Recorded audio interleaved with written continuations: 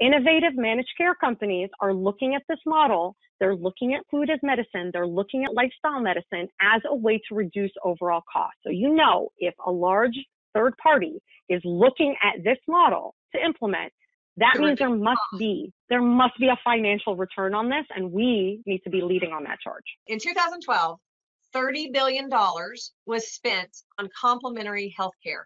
That tells me that I don't have to create a new population to sell or to engage in root cause healthcare. So, and out of the $54 billion spent on prescriptions, this is 8 years ago. So that number's increased a lot.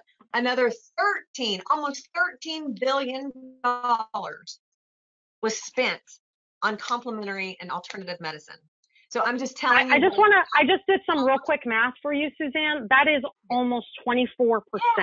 24% of the prescription drug sales were natural products.